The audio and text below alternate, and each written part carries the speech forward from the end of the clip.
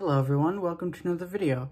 So today I'm going to talk about how to use your screen curtain on your iPhone. So to turn it on and off specifically using VoiceOver, as well as turning the speech on and off. So I'm going to pull up my phone screen here and I'll show you guys on how to do it. So here we go. Stop recording video button. So here's my phone screen. I'm going to turn on the VoiceOver by using Siri. VoiceOver on. Okay, I turned VoiceOver on. Now here's me just quickly scrolling across each page. FaceTime. Calendar. Wednesday. FaceTime. Page 1 of 3. Adjustable. Page 2 of 3.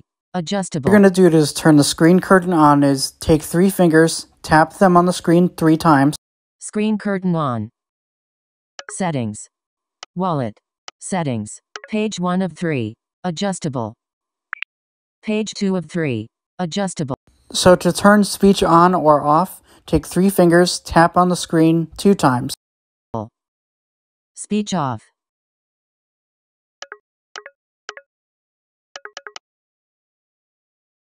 Speech on. Now to turn screen curtain off, tap on the screen 3 times with 3 fingers again. Screen curtain off. Page 2 of 3. Adjustable. Swipe up. Page 1 of 3. Page 1 of 3. Adjustable. Now I'm going to turn off the VoiceOver by using Siri again. VoiceOver off. Okay, I turned VoiceOver off. And there you have it. I hope you all enjoyed this quick little demonstration. So I know for those of you that are blind or visually impaired, we all know how to do this, but for those of you that are sighted out there or want to know how to do this, this is the video for you. Hope you enjoyed this video, and that'll be it. Bye.